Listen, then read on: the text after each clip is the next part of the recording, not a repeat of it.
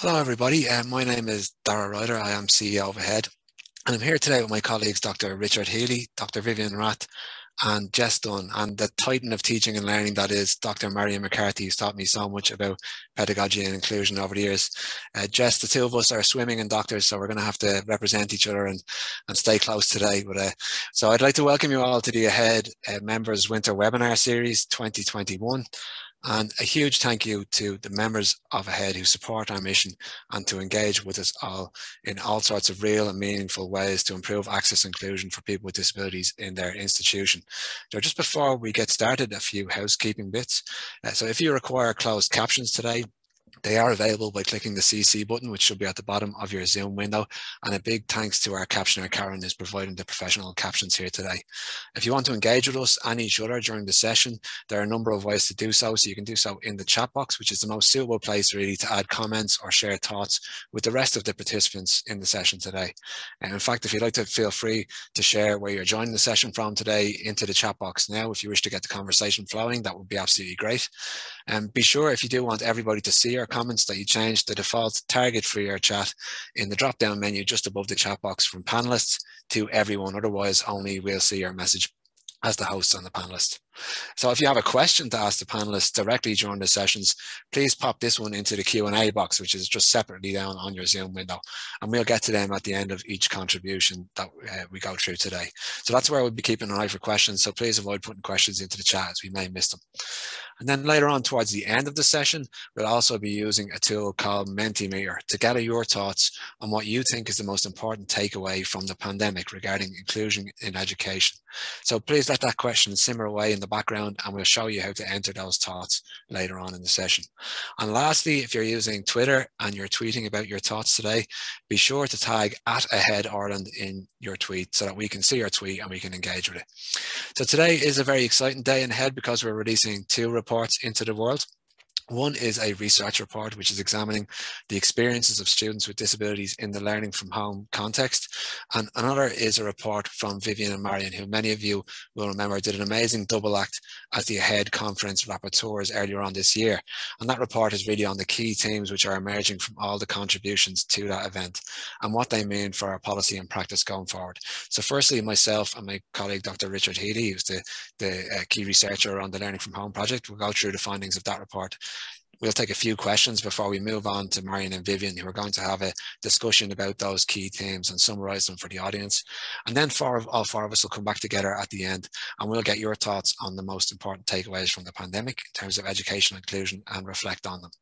And so I don't really want to waste any more time on our introduction. So I'm going to get right into the first contribution and I'm going to, hopefully you can all see the contribution on screen now. And I'm going to introduce my colleague, Dr. Richard Healy. How are you keeping, Richard? Good afternoon, Dara. It's a pleasure to be here today to finally bring this research to the masses. It's a big day for you. A lot of hard work on it. It is. And we would like to thank Dr. Conor McGuckin for his help throughout. This is our Learning from Home research. That's gone live on our website today. So we've 20 minutes to go through what is essentially a 100-page research project. So it's a brief discussion. We will introduce the research. We will discuss the methodology, how we elicited this data from 729 different participants. We will look at a key theme that permeated much of the data and that we had mixed experiences and desires, which really shows you that a diverse range of learners cannot be treated in a uniform manner. So we will also be discussing a broad range of findings that we found. We will be discussing coping, we will be discussing accessibility, we will be discussing the digital divide, communication and supports and hopes for the future. And then we will go on through a brief synopsis of our recommendations and findings that emerged from our data. So our methodology first. So the survey is informed by quantitative data that was collected from 729 surveys that were carried out across 3 different program types. Now, you will hear us discussing program types throughout, and when we discuss program types, we're talking about higher education undergrad, higher education postgrad, and FET. And the survey itself had 18 questions, which some of them consisted of sub-questions, and some of these were identical to last year to allow for year-on-year benchmark and a comparison with last year's study. Now, last year we had 601 participants. This year we had 729. All recognised disability categories were represented, and all counties in the Republic of Ireland were represented by at least one participant. Now, as an experienced researcher, this key theme was something that frustrated me at the start, and I will discuss it because it's very important. So when you're used to dealing with a lot of 729 surveys, so lots of data, the first thing a researcher does looks for trends, looks for patterns, looks for commonalities throughout the research. And something that frustrated me at the very start, I remember speaking to Dara on numerous days about it, was that the words I was using was ambivalent and ambiguous, and I couldn't find any, really true, strong findings. I was getting this slight majority, significant minority dynamic.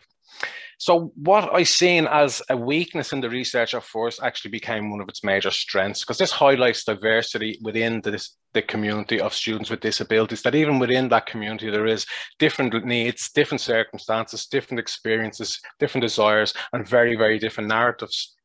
And for us, this strengthens the call for the universal design of learning, which I'm sure you're all aware values flexibility, values accessibility, excuse me, and values a choice to meet variable different needs through multiple means of engagement, multiple means of representation, and multiple means of expression and action. Yeah, it's a real reminder for us as an organisation that, sometimes, because people ask us for our views all the time, what should we do for students with disabilities?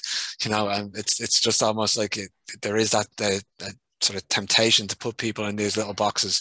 And this is a reminder that even when we do that, within those tiny boxes, there's all sorts of humans living in there with all sorts of different experiences and desires. And what's interesting about some of the research that we'll talk about now is that the disability factors within those actually do actually change people's responses to some of the questions in terms of the types of disability and stuff like that as well. Well, I discussed some of our findings, and our first finding was coping. And we asked, I wouldn't say we asked, we presented students with this very broad statement of, I am coping well with learning from home. And we asked them to gauge this or rate this through a range of different choices that range from strongly disagree to strongly agree. And although it is a very a subjective adjective, coping, I mean, it's a massive question across all program types and disability categories. We found a very welcome finding that in comparison with last year, when we found 24% of participants reported they were coping well with learning from home, this year 41% stated they were coping well with learning from home. But we still had this alarming 42% that were not coping, stated they were not coping from home. And again, this is really amplifying that dynamic of no significant majority again. And this would have been very much disability dependent as well. Coping, those who identified as having mental health were almost twice as likely to not be coping as those who identified as being blind or visually impaired. And it's also very dependent on program type, whereas last year we would have found that students who were doing FET courses were most likely to be coping well. This year it was students in higher education who were beginning to catch up, for want of a better way of putting it, coping well, and that students with postgrad were more likely to be coping well, and students with undergrad, higher education undergrad were least likely to be coping well with 39%. Now, a caveat that I have to attach to this is that we have never asked students before how they are coping well with learning. So really findings might emerge from this in future research, when we can ask a cohort of students how they are coping with third level tertiary learning and then make a comparison with learning from home. Absolutely, yeah. I think, Vivian, your microphone is still on there. If you wouldn't mind muting, that would be fantastic. But no, I think one of the things from this you're kind of highlighting there, Richard, I suppose from my own, as a personal reflection, from my own thinking, I'm beginning to think much more and more about how much our students, or how many students, are just not coping as a matter of course in higher education, and what we can do about that, in particular through design. So I think we're going to talk a little bit after this session, myself, about how our next conference coming up in 2022 and how some of these findings today are actually informing that as well. Very much so there. And we, as Although the surveys were informed by quantitative survey data, we did give every participant an option to add some qualitative data in the form of what we call notable comments. And these very much highlight this dynamic or dichotomy of positive, negative. Okay, so when we asked students how they coped, this student gave this as their notable comment. Learning from home has worked really well for me in so many ways. Not having to travel to college on the days I feel the worst physically has meant I have missed far less classes than last year. Yeah, and then we see the students almost giving the opposite reflection. I cannot function as a student at home, and online classes do not work for me at all. I mean, it's very strong language, isn't it? I cannot function as a student at home. So you have, again, these really different dynamics, and I think that's what Richard was alluding to earlier. You know, it's a real note for us that we need to respond with this flexibility and choice if we're to meet the needs of both of these students right here, but in general of our groups of students with disabilities, and indeed the whole cohort that we deal with. So we also looked at accessibility. So we asked the question, do you think learning online has resulted in a more or less accessible experience for you than on-campus learning? And what was really interesting is that we found half actually stated that they found learning from home less accessible, but 1/3 found it more accessible. So again, exactly the same dynamic that Richard has been alluding to, this slight majority, significant minority. But what was really interesting is that this is quite heavily different for different disability types. So you're much more likely to find it less or more accessible depending on what disability category you identify in. So just as an example, all of these are broken down in much more detail in the report, but as an example, only 1/3 of those with a significant ongoing illness found learning from home to be less accessible than on-campus learning, but almost 2/3 of students with a speech and language difficulty found it less accessible to be learning from home. So, you know, you're getting these huge differences and variability within the disability community and how they're responding to that. Also, with regards to accessibility, we asked whether they felt that their teachers or lecturers had considered accessibility in the online materials that they had been provided with when learning from home. And again, we got quite a significant number. We said almost half who said that the accessibility had been considered by their teachers. So that's the good news. But again, there's quite significant minorities who are saying that it hasn't. And I think the comments highlighted, in particular, the qualitative data around this highlighted that this is very much teacher dependent. So it's one teacher or lecturer to the next is getting a very, very different experience. So I suppose that makes us think about the kind of structures and the policies and the procedures for how we can provide more oversight in these areas. And interestingly, students in FET programs actually felt or perceived the accessibility of the materials they're providing with as to be significantly more accessible, or that their lecturers had considered accessibility, should I say, in designing the materials, much more so. So you can see in the program graph here on screen, what you're seeing is that 71% of FET students reacted positively in comparison to 52% of HE postgrads and 43% of HE undergrads. So that's something for the sectors to mull over. Just in terms of the qualitative data, so you'll notice that after all these sections, we're going to drop in and give some students from the data, representative students, some voice within this. So two comments that stuck out to us again. The first one here, I feel a combination of the lecturers that I can go back and play again, and in brackets here, I'm not a speedy note taker, because they are videos. That has been such a massive improvement for my learning.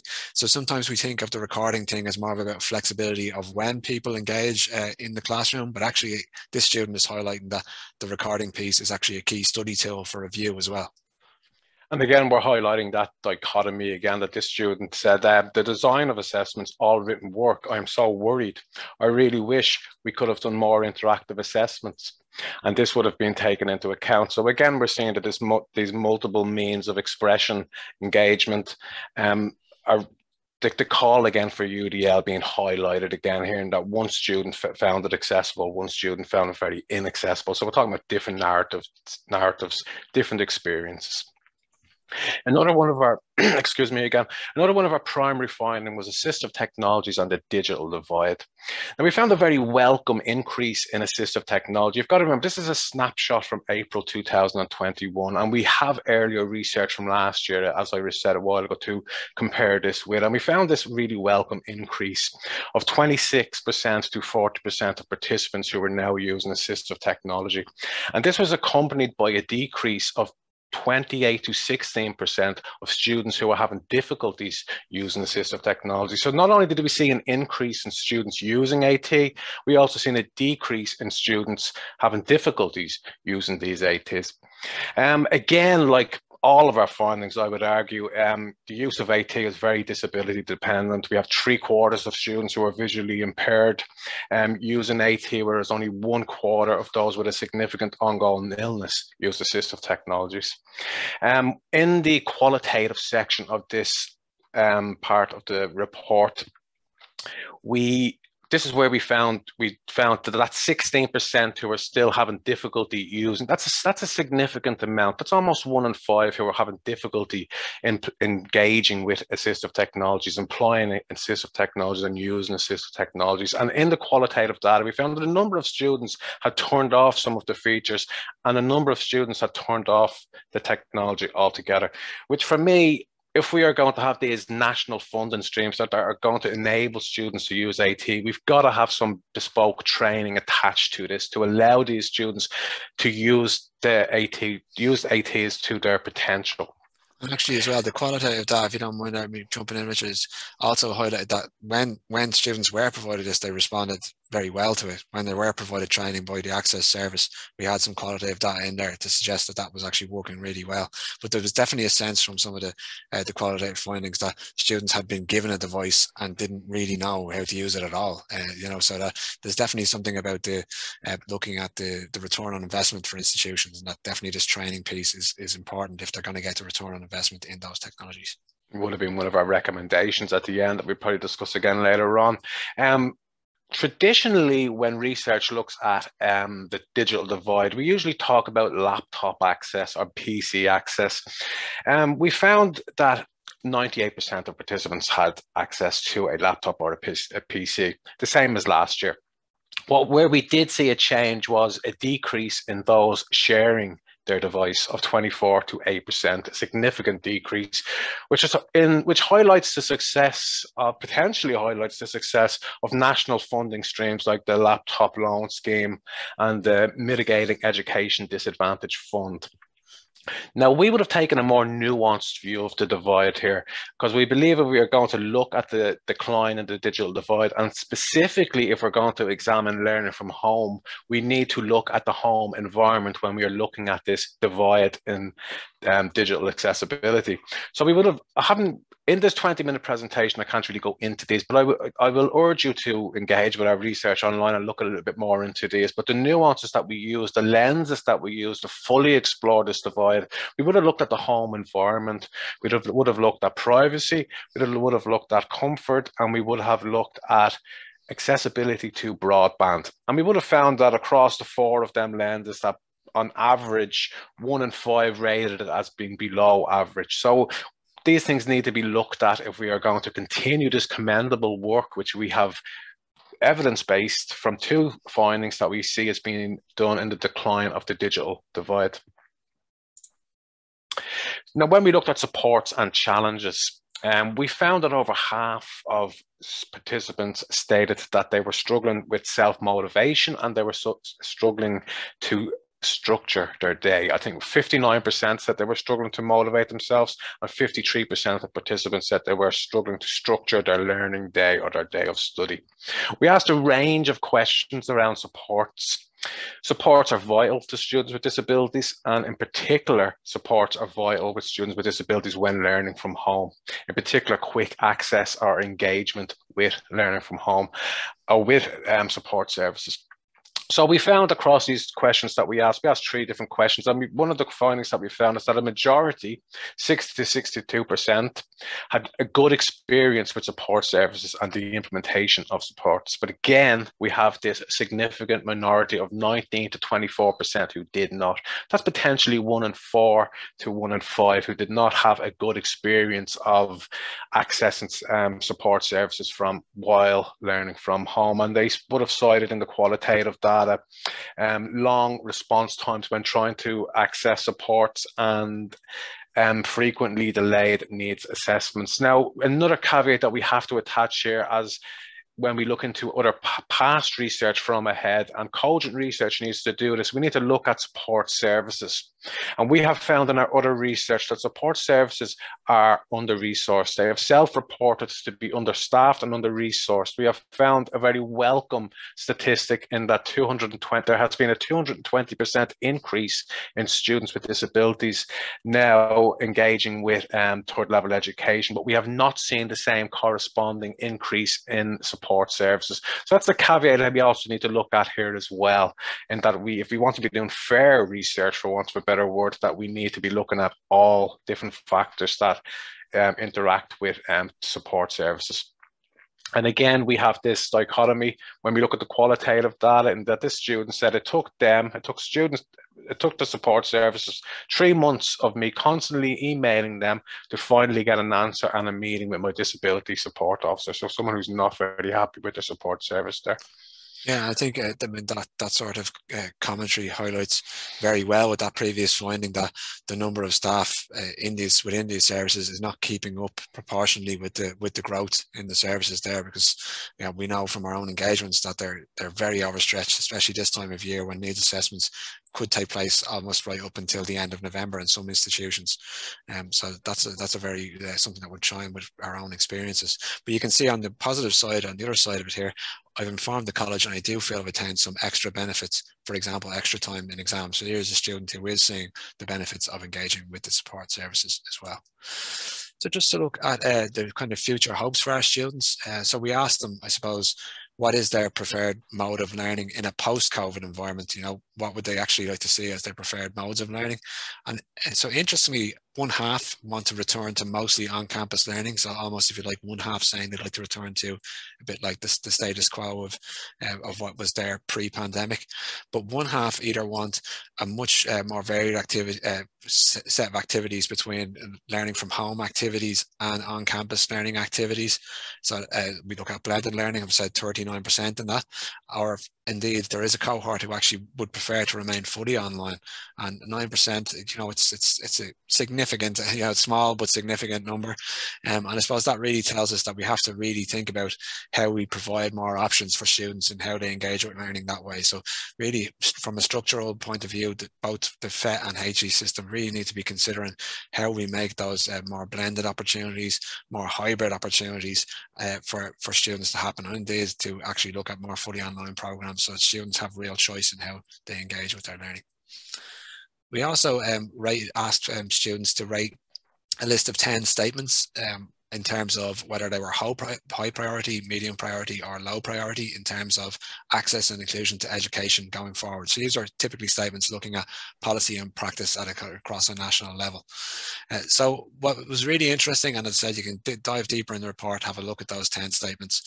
What was really interesting is the 3 statements that were rated as highest, and I say are the 3 statements that the most students rated as a high priority, where the retention of recorded and captioned lectures at 88%, and were providing more variety and choice for students in how they're assessed and how they can go about meeting their learning outcomes at 78%, and providing more accessibility awareness training for all staff, and that was at 77%.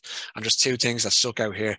One is that the gap between the retention of recorded and captioned lectures and the sort of next one down as the percentage gap there, is quite significant. So it's definitely a very, very clear priority, this whole aspect of recording and the benefits that students incurred from that. So that's a really important one for the sector. If we're going to try and listen to the student voice and build that in and actually make sure that we respond to it, then that's a key one for us to highlight. But what also stood out is that all of these top 3 were actually rated as higher priorities, or more students rated them as high priorities than much more tangible individual benefits. So there was things on the list, for example, that were more in relation to increased personal individual grants or increased disability funding. So, things maybe that might be more tangible benefits for them and individuals.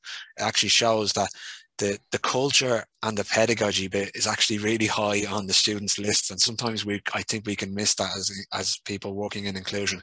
That you can often think of UDL as this thing that's actually more concerned with the sector, and that the students aren't maybe as kind of tuned into it.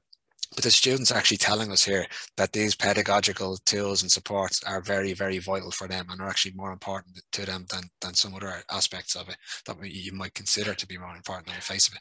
And that was something that was echoed across a range of research projects throughout the pandemic as well, Dara. The IUA research and studentsurvey.ie would have found that the retention of recorded and captioned lectures was very high on the priority list for all students. Absolutely, and I suppose what we see here is the qualitative, the stakes, the emotional human stakes for these things. So the first one here, we have one thing I'll miss from having things be online: no memory alone based exams. In first year, I failed my psychology exams and scraped passes in my criminology ones. Now in second year, in both of my subjects for the end of term assignments, I've been top 5 to 10 of my year. So sometimes we can think about, again, these things about this flexibility, this UDL thing as something that's nice for students, but actually what this student is highlighting here is that these are critical measures for inclusion, and they're also critical measures for quality, because this is the same student, the same modules, the same learning outcomes, different assessment instrument. And that proves really to me that we need to be embedding this choice of assessment pathways and choice of ways that students can meet their learning outcomes in order to provide fair opportunity for everyone to demonstrate what they know. A profound quotation, and I think this one is too, Dara. Ensuring all lectures are recorded. This student is pleading, this please. The amount of extra emotional and physical harm I've put myself through, forcing myself to get to class because I was already behind, and the only person missing out was me. I don't want anyone else to be let down and not have the opportunity to study because of a health issue keeping them from classes. It's not right. Yeah, it's very, very powerful, isn't it? I suppose that one tells you again that we can think about recording as just this thing where students want to. It's a nice one for students to be able to engage. But what this student is telling us is that this is actually almost a health issue for them, and we've proven that this is doable, this is achievable. And so for these students, if we're serious about emotional and physical well-being for our students, that this is actually a support to enable us to achieve a better outcome for them. A very low cost accommodation too. So we had a range of recommendations that I'd urge you to check, to have a look at when you delve deep into the research. So here's 4 that we found, that a real synopsis of our key recommendations. Our recommendations are broken into 2, into national recommendations and key recommendations aimed at institutions. So we called for the retention of recorded lectures. We called for national and institutional commitment to more options in the mode of learning, so a choice between online, blended or hybrid learning. So we're calling for choice in learning there. A commitment to the UDL approach, so meeting diversity with flexibility, accessibility and choice, and more AT training for students. And disability awareness and accessibility training for staff is something that really chimed in the qualitative data as well, Dara. I think you remember that came out very strongly in the qualitative data, and that many of the students called for disability awareness for staff. So there's a brief selection of our key recommendations from the project. Yeah, and I think they're very much, those last pieces are going to very much inform the work plan of ahead next year as well. And of course, we have a lot of things in the pipeline around accessibility training and AT training, which we'll be able to talk about in the coming months.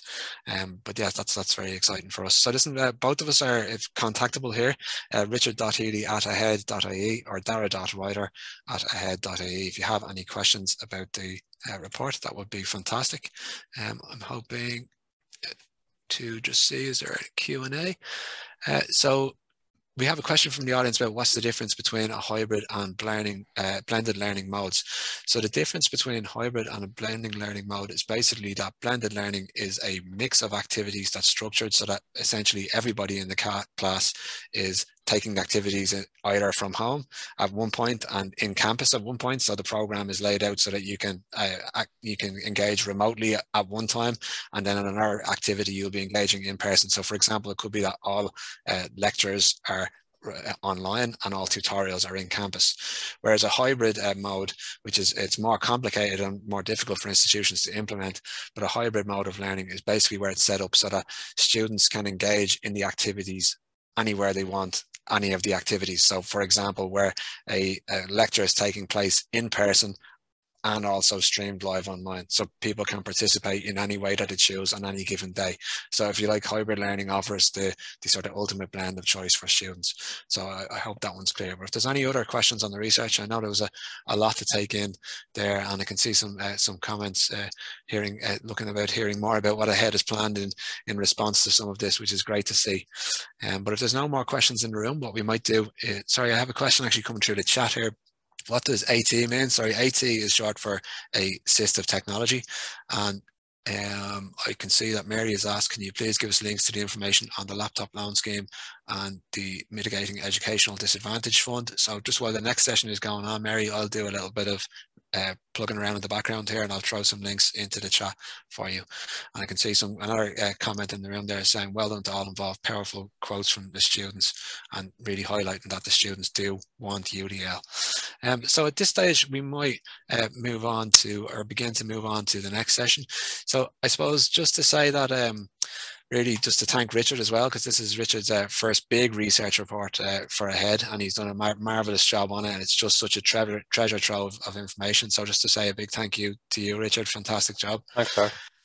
I know my colleague Jess is hopefully going to drop the links of the research into the chat now, so people can explore it in much more depth at a later point. And it's really important to say that the qualitative and quantitative findings of both reports that we are releasing today have really influenced the theme of Conference 2022 of AHEAD, which is actually called Safe Haven or Stormy Port. And it's all really about exploring how tertiary education design impacts health and well-being. So the call for 6-minute lightning contributions to that conference, or indeed digital posters, which are another format you can explore, is still open. And I think Jess is going to share the link for that now for those interested in submitting. So we're going to jump now from one conference to the next. And I'd like to introduce my colleagues, Dr. Marian McCarthy and Dr. Vivian Rath. And I'm really looking forward to hearing about the collective learning from Conference 2021, which is contained in another AHEAD report released today, which I think Jess will also pop into the links into the chat. So welcome, guys. Thank you very much, Dara, and that was a fantastic presentation and so much information there. I tell you, it's a hard act to follow, Marian, here this afternoon. I'd just like to thank you all for joining us for the launch of the AHEAD Conference Report 2021, titled Reconnection, Placing Inclusion at the Heart of Online Learning and Support.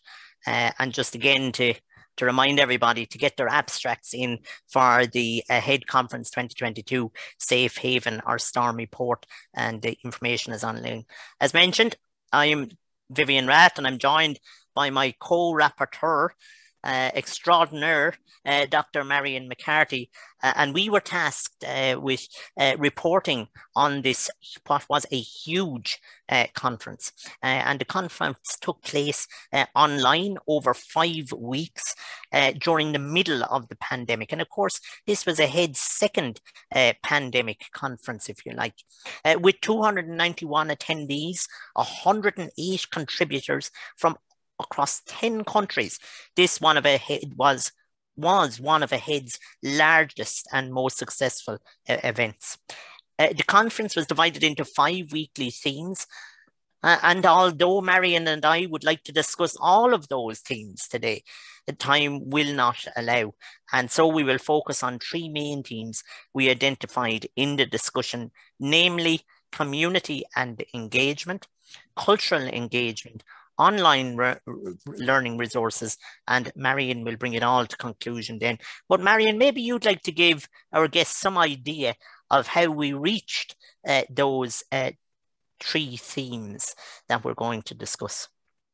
Yes, well, again, welcome to everyone, and we're delighted to be at this stage of the process. And we spent many long hours reviewing all of the work over the 5 weeks and putting together this report. And what's interesting is in terms of the methodology, we were trying to work out how could we be, if you like, true to the full picture all the time, if you like, week 1 in terms of the 5 weeks, for example. So we looked at, first of all, we focused in on the keynotes, and then we also triangulated that with the presentations. And finally, then we had the Mentimeter, which we're going to use also, I understand, today at the end of this conference. So the Mentimeter gave your responses, you in the audience, weekly. So that was the key thing, the triangulation of those. So we had 3 points of entry, from the keynote to the presentations themselves to the response from the audience. And we tried to keep that triangle, if you like, in mind each week in order to consolidate what was being said, but also to make it coherent and to reflect the reality on the ground. So they were the 3 things, if you like, that influenced our overarching themes, which we chose. As Vivian said there, we looked at community and engagement, at the online resources, and at cultural change. And they're the 3 things, I suppose, Vivian, that we will discuss now in some detail. And I think you're going to kick us off with a look at the community and engagement piece firstly. Yeah, absolutely. At the beginning of this conference, participants were asked, what do they want to get out of it? And participants gave, a range of different responses to that. But generally, participants wanted to increase their knowledge around disability, universal design for learning, and to make real change. But there was also an obvious yearning to connect. And this was expressed through words like community, networking and network, and connections. And I mean, we have to remember this conference was titled Reconnection. And as Marian put it so well, that reconnection is predicated on the word connection, and that suggests that there is a disconnection that we are now seeking to restore. And that's what that conference was about. And I think AHEAD really got this right in terms of they realized that there was this reconnection, and we can see that in the Mentimeter data that came through at that time, which was great. But of course, this conference was also about setting new directions. It was about opening up the discussion to consider disabled student belonging, community, identity, and a recognition that student voice and social engagement are central to this. And we saw that during the pandemic, how important it was. But of course, to form a sense of belonging, one must have a connection to something. So like a group, or you must have a feeling of fit and identity and of trust. And there must be a sense of shared connectedness, a feeling of belonging to something. But the physical and social environment must be accessible too. And the conference brought that to us. It demonstrated that. And students must feel they have the right to choose to belong to something, and the opportunity to interact with the community. And of course, in the online environment, we must remember that you have the opportunity to interact with that community too. And there was examples of that. One example perhaps was in week 4, and I referred to my own presentation around social engagement and disabled students. And in that, I referred to the need to create a climate of belonging within institutions. And this must be extended, of course, to clubs and societies, the Students' Union, and of course, college decision-making. And this was particularly evident in Keynote 5, in Hargrave's presentation, where he sees identity as inextricably linked to learning. And he says, I can't find my own voice if I don't know who I am or where I belong. And that presentation brought to mind an old school rhyme we used to chant on the bus. Who we are and where do we come from? And I remember that so well. And isn't that so true? That school children all over the country chant that out on buses going to matches or part of their club. They could be from my own club, Buffers Alley, or whether they're from St. Joseph's School down the road. But they all want to know who we are and where do we come from. And I think that still applies. It still applies. So simple.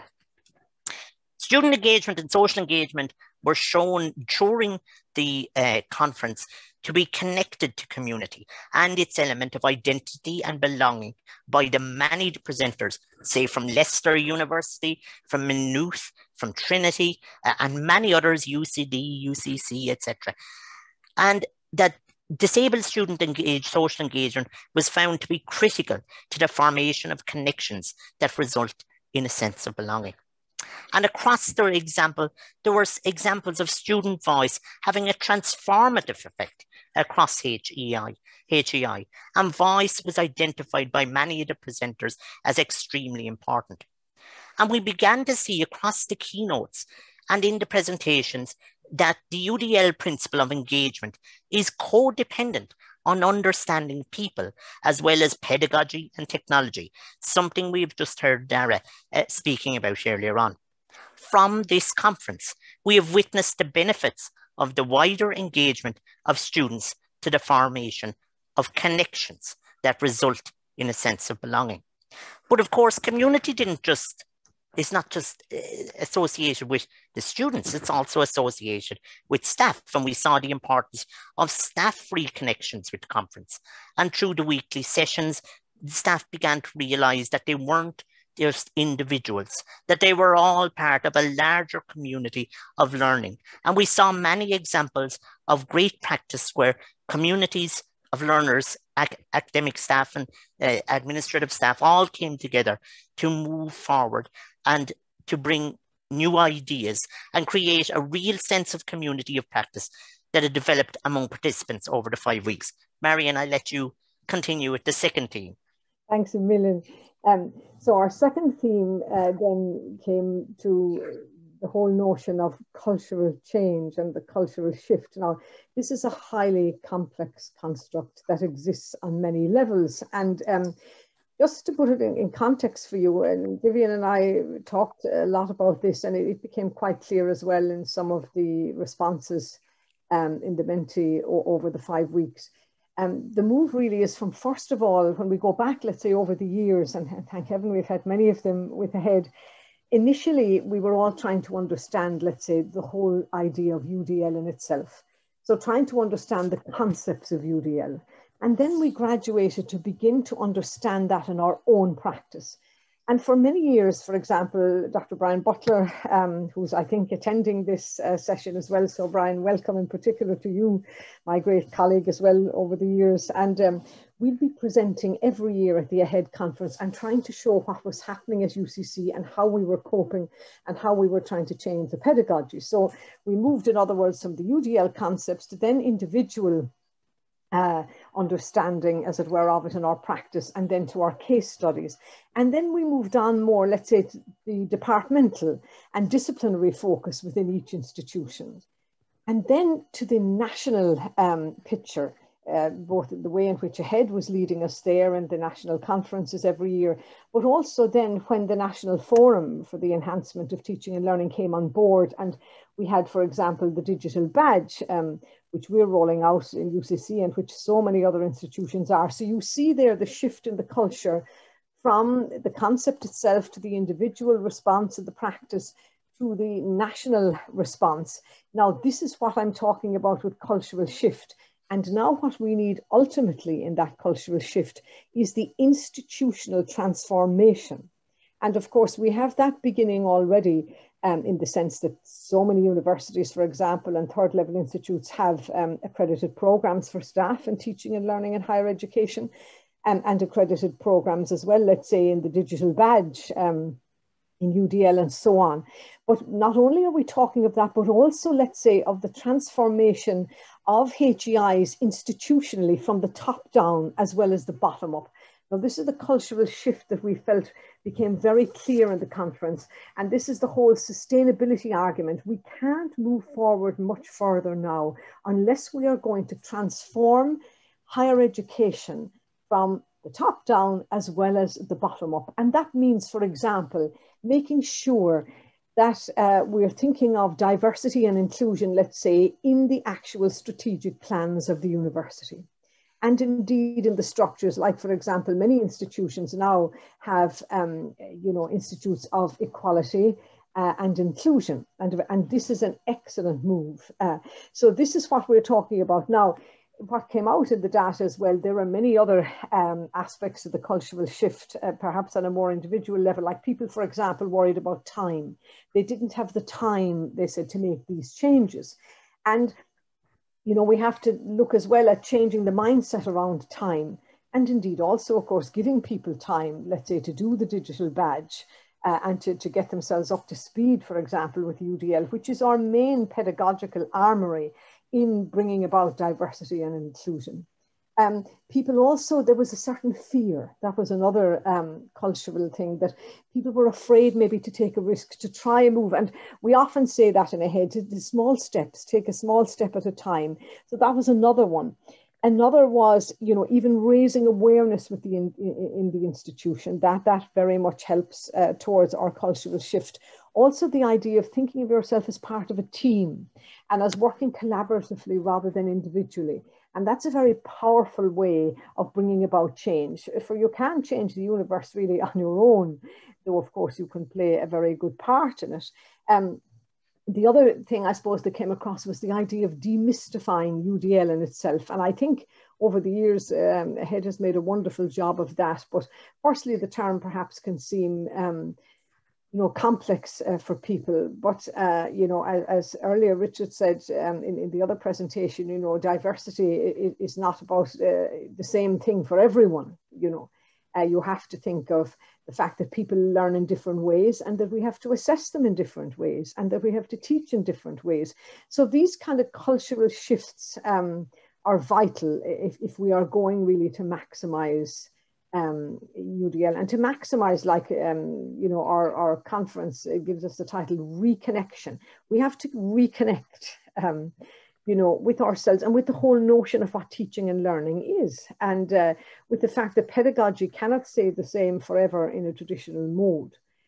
So lots of cultural shifts, but great support there for us. And, you know, AHEAD already, let's say we're in the next conference, Vivian. We've had time to draw our breath and we're moving on, which is great. So Vivian, back to you now to talk about our third theme. Yeah, and I think that's, you know, acts to segue quite nicely into our third theme, online learning resources. And in order for us to make that shift, Marian, we need support, and those out there need support. And there, through the conference and over the course of the conference, we saw the many different range of supports online that exist. Those, one of key example of fertile resources are AHEAD's AT Hive, which Trevor launched here relaunched a couple of weeks ago, and which is a fantastic resource for supporting staff and students to make those shift and to utilize technology to the full. It provides numerous resources that inform a holistic education that blends pedagogy and technology for the benefit of all. But of course, there were many more. We had an explanation and a deeper dive into the web accessibility guidelines, and they may seem prescriptive on the surface, but they ensure that all can have access and ensure learning is inclusive for all. Examples again, AHEAD's digital badge, which has acted to bring together further education and training and higher education under that umbrella of UDL, and it's shared learning there again. There are many different resources, and again, I could go through them all here today, but we don't have time. But the key thing about it is that we see from the survey today, that AHEAD survey, that 88% of respondents, students reference the statement to ensure that all class lectures are recorded and captioned so students can watch them back later as being a high priority. Will we listen to the student voice? We certainly have the tools. There's many resources out there to do it.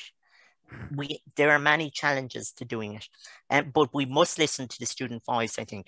But I'm going to pass over to Marian now to bring this to a conclusion. So I suppose finally, when we were thinking about writing the conclusion, we thought maybe it's very good to stand back and imagine that we were, you know, in a drone above the conference, and what you see then when you look at it, as it were, from the air, is the fact that UDL is very much a shape changer. But it undulates, you know, through so many pathways, and provides opportunities for people literally to reconnect with themselves, with their pedagogy, with their institution. You know, it's a very much a relational concept as well, UDL, not something, just some kind of external imposed pedagogy. Rather, as Vivian was saying earlier there, it's all linked into your identity as well. You have to identify with yourself and who you are and your needs and your voice. And I think this comes out very clearly as well in our earlier report now on pandemic learnings, when Richard and Dara were talking. And people we see are feeling isolated, students at home. And part of the reason, I think, is some of the issues that come up in our conference align very well with that, with the fact that, you know, if you can't find your voice and your sense of identity, if you can't express yourself the way you need to, let's say in too many memory-based tests and that, then of course you are alienated and can't really connect. And this is one of the things that comes across, I think, in our report as well, you know, on the macro and holistic level. I suppose it's very important, like looking at there, in other words, from the student's point of view, one thing we haven't mentioned so far is the wonderful artwork that we found so useful during our Mentimeter sessions in order to stimulate thinking. In the conference the year before, when we had in 2019, there was a wonderful series of artworks by our students at AHEAD, and you'll see these referenced in the appendix to the report, and they'll also give the names of the artists. But one of the images was a student, you know, heading out to college, let's say on Grafton Street, and you felt on the one hand that the student was, you know, powering forward, and that the educational experience would be empowering for them and that they would be able to cope. Now, on the other hand, because the student is holding a stress ball, some people felt, look, maybe the student actually is under pressure. And we had some very good discussion about that. So that kind of gives you what Richard was talking about earlier there, that kind of dichotomy and that ambivalent response. On the one hand, we want the student to be empowered, to have voice, to have direction. On the other hand, there's a vulnerability and there's a fear, and you know, and these things we have to try at an institutional level to ensure that we remove those barriers insofar as we can. I suppose, you know, another thing to say, and thinking as well of what you said there, Vivian, earlier about you know, the last keynote, Hargreaves, and also Luis Perez one. The whole notion, and indeed coming from David Rose initially, this idea of the fact that teaching is emotional work. This comes very much into the picture. We are teaching and our students are learning and co-producing the work with us, you know, with the heart as well as the head. And this comes very much across, I think, as a key theme throughout the report. You know, so we have to, in that sense, reconnect with ourselves as learners, but also then we have to reconnect as teachers with our students. And we have to be aware of the fact that, you know, what is the personal literacy as well that we have? You know, the working of the heart and the voice, as he put it so well, Hargreaves, you know, that unless I know myself really, what can I know, you know? And so this is, the reconnection is happening on so many levels. And I was saying earlier in relation to the cultural aspect, the reconnection has to happen as well at the heart of the institution, in the very strategic plans we put before our university, in its vision and its mission. So I think ultimately I'd end by saying, look, the major thing, we're back to that cultural shift that, you know, if we are going to be sustainable moving forward, and this is a huge aspect now at everything across from climate change and learning environment and so on, what is sustainable?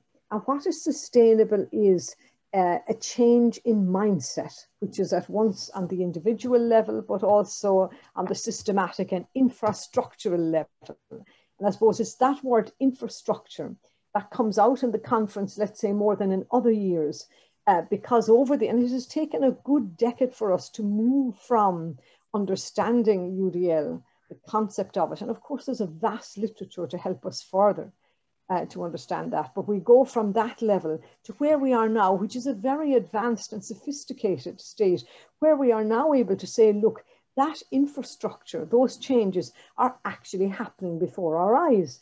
And we look forward next year in the next conference to seeing, in fact, how that will play out. And particularly, we can see already emergent, both in the pandemic learnings, you know, the learning from home discussion and ours, that we are talking very much as well about student well-being, student resilience, student reconnection, that personal voice, that resilience.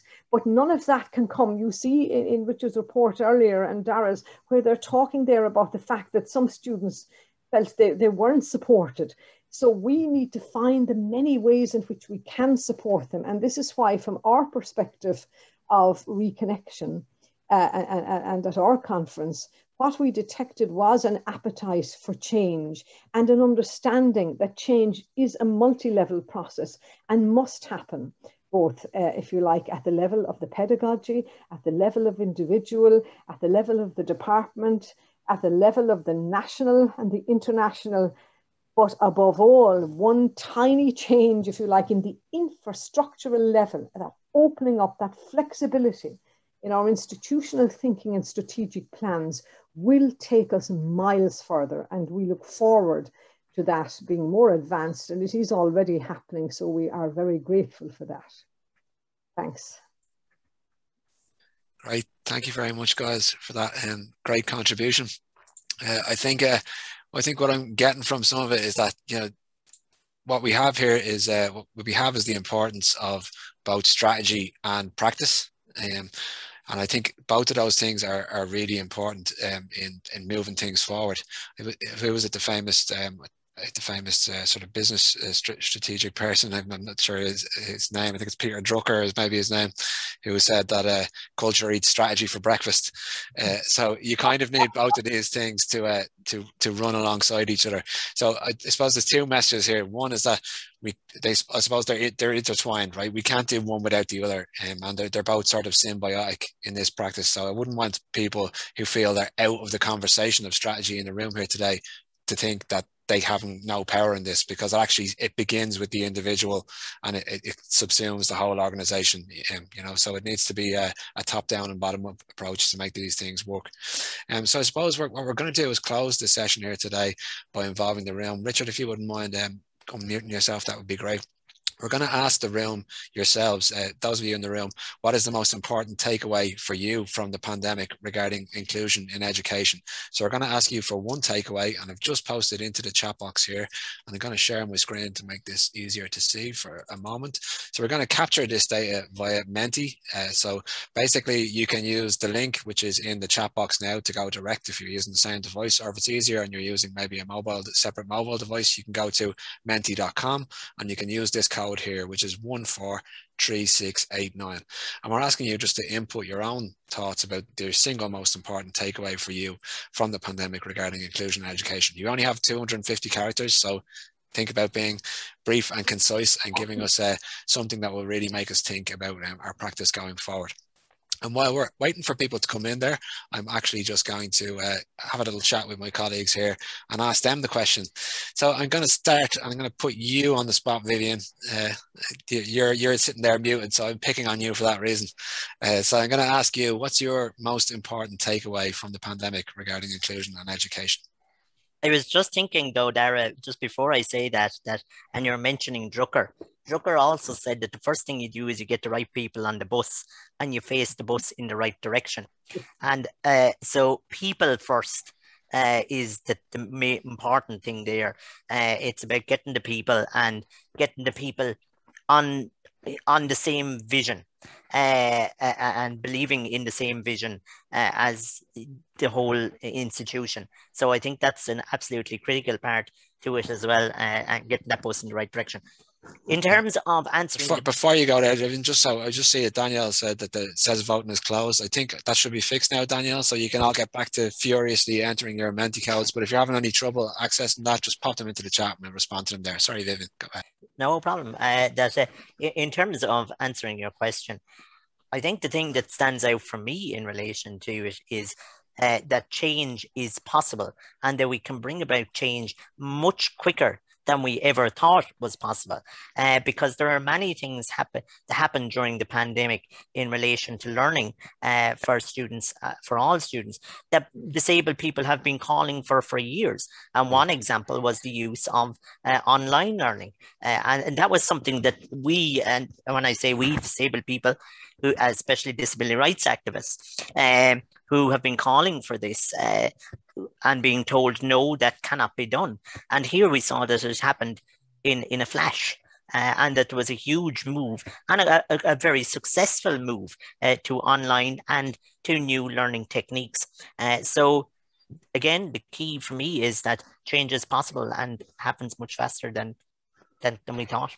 And that brings me a reminder of a webinar that we had earlier this year on the launch of our employer attitude survey, where one of our contributors, Noel Joyce, used the brilliant term, disabled people can help you predict the future.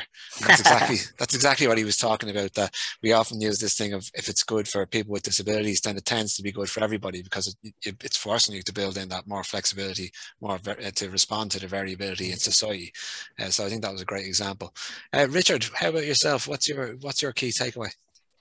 Well, I've no idea who Peter Drucker is, so I can't carry on that theme that you. He's a management guru, Richard. Well, I can't quote him, so I can't carry on that theme that you have going there. So I'll have to come up with something else. What I did find from the research and from trying to amplify that student voice and trying to magnify that student voice is that if we are serious about, and NSTEP in particular are serious about these 4 domains of student partnership, that we have to stop expecting students to be passive recipients of knowledge and start expecting them to be included in the access, transfer and progression of knowledge in all courses, and to allow them to have this voice, and that this voice means something. And as you said, Vivian, things that have been said for years were pushed to the fore during the pandemic. And I believe if we could in some way keep that going and keep encouraging that voice and keep making that voice actually manifest into something tangible, because it did happen. There's no reason why we can't keep it going. And as a researcher, I would be really looking forward to some of the clearer findings that are going to come out in future research that are going to emerge from a lot of our findings in this research, the likes of the coping question, the likes of asking students in the future to make an informed decision about learning from home when they have something to compare it to, when they're not stuck at home and not allowed out, but they actually are back, and then they're given the choice. Well, do you know what, home learning, this hybrid choice was actually pretty good. And I think we can come out with some really informed findings then and really start trying to push things on forward for all students, and in particular our own members. So you were seeing a lot of this dialogue happening now about whether recording is now available as a reasonable accommodation. Well, it's very hard to make the argument that it's not reasonable if it was happening last year. So that's a really interesting one. I think people are definitely, like, students' expectations are shifting, and there's no doubt about that.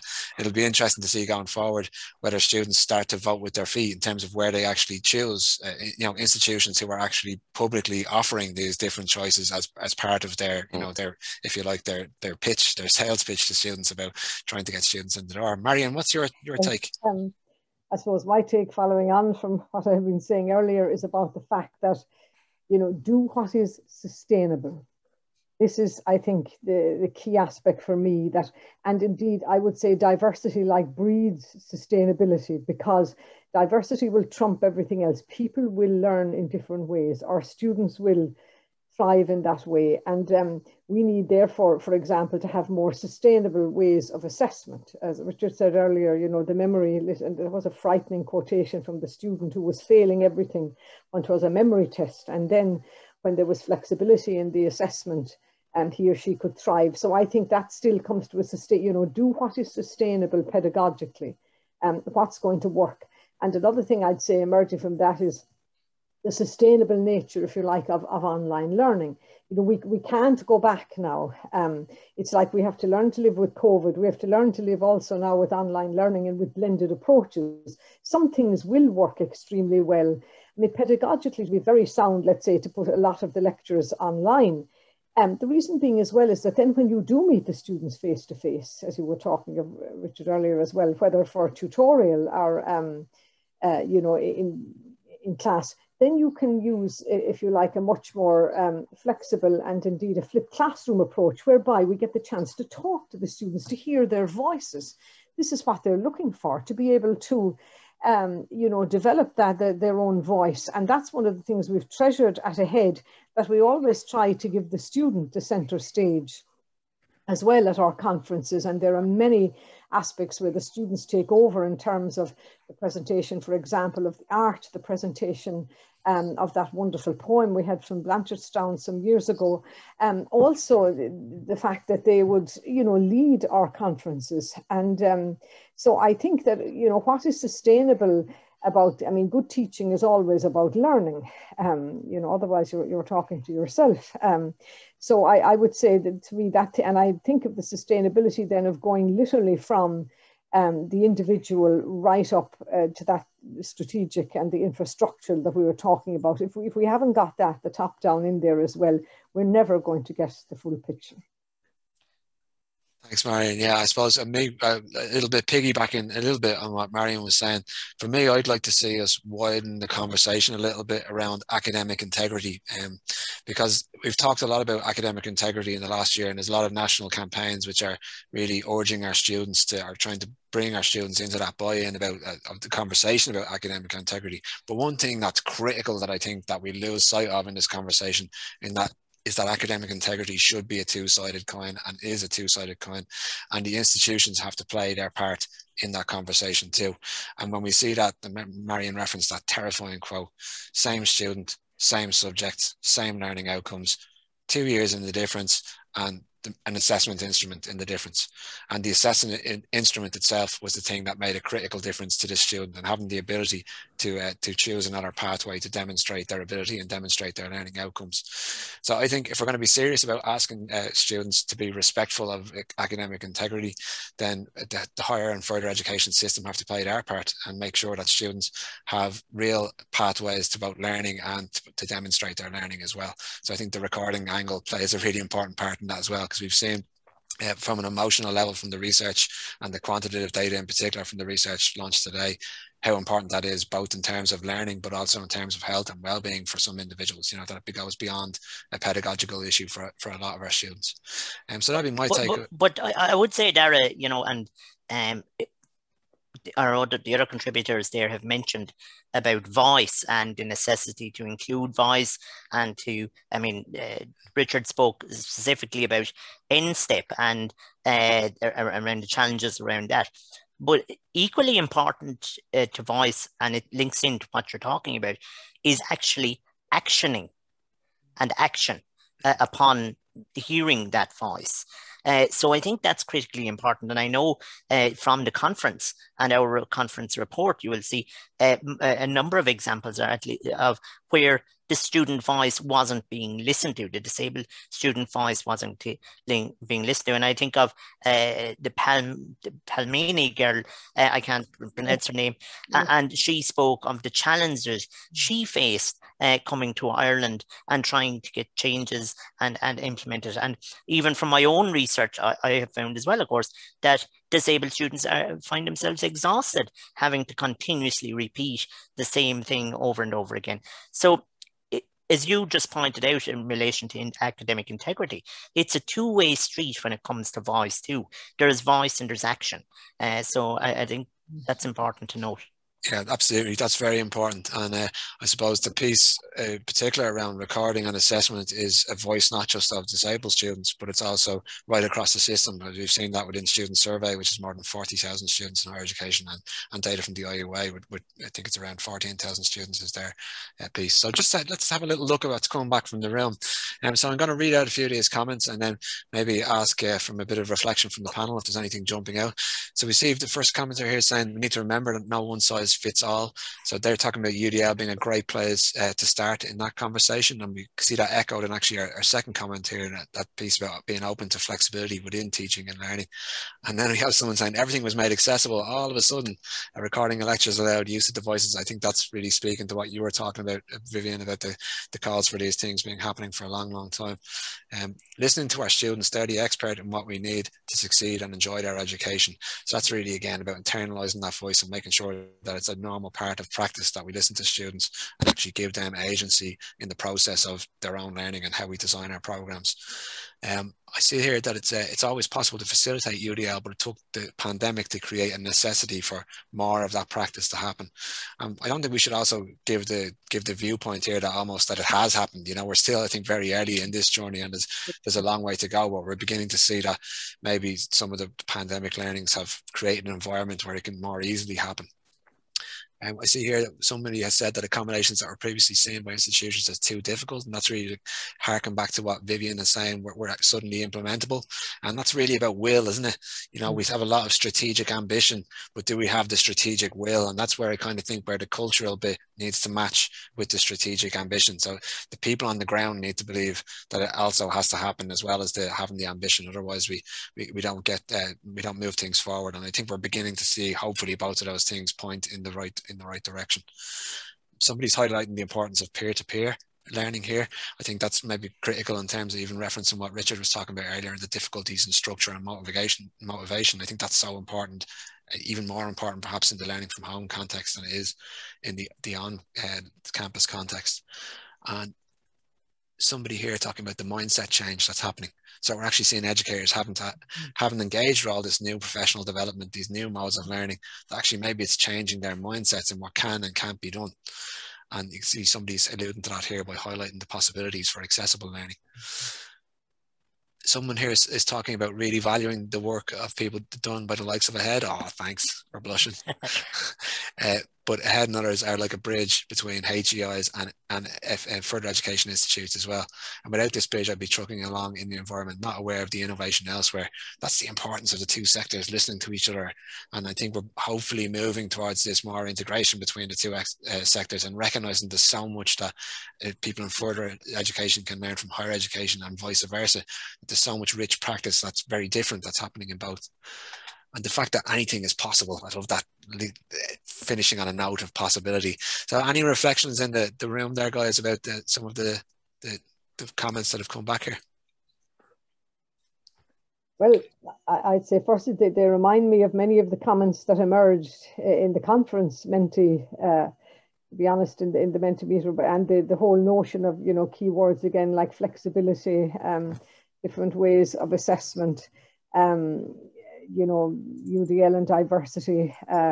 So I think what's consoling about it is that this is a language that we now have a grasp of and understand. But equally, there's the call there for even more flexibility, for more understanding about the student needs and the support for students.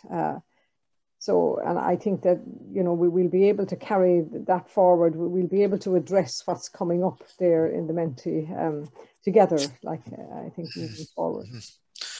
Any other thoughts there coming from the room, guys? Well, I was just reading that and I was just thinking about, as I was going through it there, that the fast pace and the amount of learning that took place during that time, you know, and many people who had absolutely no experience of using the technology had to totally change their way of working, and it was really quite immense change when you think about it. And what I'm really worried about is that as we, and I've stated this before, but as we have moved back now to the old ways, that we will lose some of these fantastic learnings. And really, you know, it's really all about building back better, and it's trying to bring what we have learned along with us and ensure that we don't just say, well, that was pandemic time and leave it all behind. So I think that's going to be some of the challenge, really, to continue that.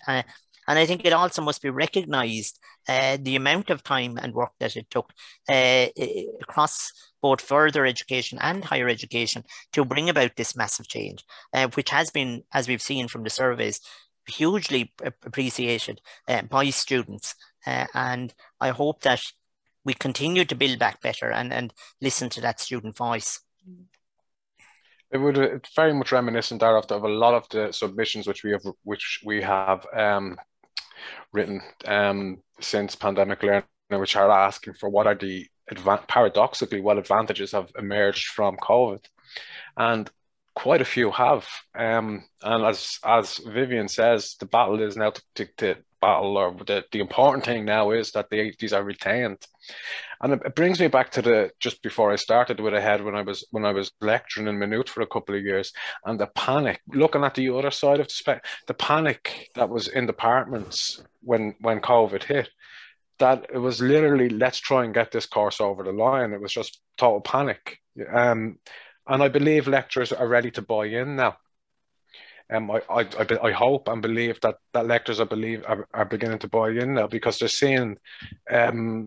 I recall when I first started lecturing online, as a young lecturer, young as in I was only lecturing a while, I'm not young, and getting a little bit maybe annoyed that there wasn't as many people there that should have been, that maybe they were watching the video later on, and then obviously you realize at the end of the year when the work comes in and it's the same standard as every other year, you kind of relax a little bit about it. So I think an understanding of both sides of the dynamic is important.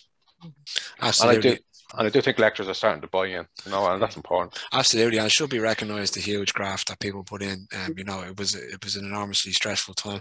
I think something that we maybe haven't come to terms with is the sort of changing nature of some of the roles that have happened as a result of all this, and where the pressures have moved, as a result of all this. So some people maybe are under immense pressure, because they're suddenly taking on, if you like, work from that maybe would have been under somebody else's remit before, or maybe didn't exist before at all. So I think that's something that we're still kind of teasing out and figuring out. And I would be concerned about, Vivian, as I said, that because it was unsustainable in the way that it was happening, that there may be much more of a tendency just to flick back to the way it was. So it's definitely part of the battle for people like ourselves to keep pushing that forward. And Richard, you mentioned not being young yourself, but can't let the session go today without wishing Richard a wonderful 50th birthday. He aged me a few weeks ago, and I'm aging him back now on purpose. But now, listen, a big happy birthday, 50th, Richard. Thank you. So I suppose, just to say before we go, an absolutely enormous thank you to our contributors today, to Dr. Vivian Rath, Dr. Marian McCarthy, and Dr. Richard Healy. I'm notably doctorless in my own in my own presentation, but listen, I want to make a huge thank you for you guys sharing your wisdom and experience with us. Much appreciated, and a huge thanks to everyone in the room for engaging both in the chat and in the Mentee, and we look forward to continuing this conversation. Just to say that following on from this webinar, I suppose it was referenced within the research, and indeed, and what lots of Marian and Vivian echoed, is that the student desire for more choice in assessment, and that was really highlighted in Learning from Home as well. So our next webinar is actually directly focused on that in the members webinar series. So on November 23rd, we have a piece that's all about offering choice in assessment, why and how. So that's going to talk about the research basis for choice as a kind of quality, a mark of quality, and how you operate as a practitioner. But it's also going to talk about the practicalities of offering choice, and in particular how you offer equity within two types of choices, when you're putting out learning pathways for students and ways for students to demonstrate their ability. So I think Jess is going to pop the link for that in the chat, and I urge you to go straight away into that and sign up for the next webinar now. As I said, we are at Ahead Ireland if you're a Twitter user, so we'd love to hear what you thought about today's webinar, or indeed about the research or the conference report that was launched today. So please tag us if you are tweeting. I just want to wish everybody a lovely evening, and hopefully see you all at the next Ahead webinar. Thank you very much. Okay.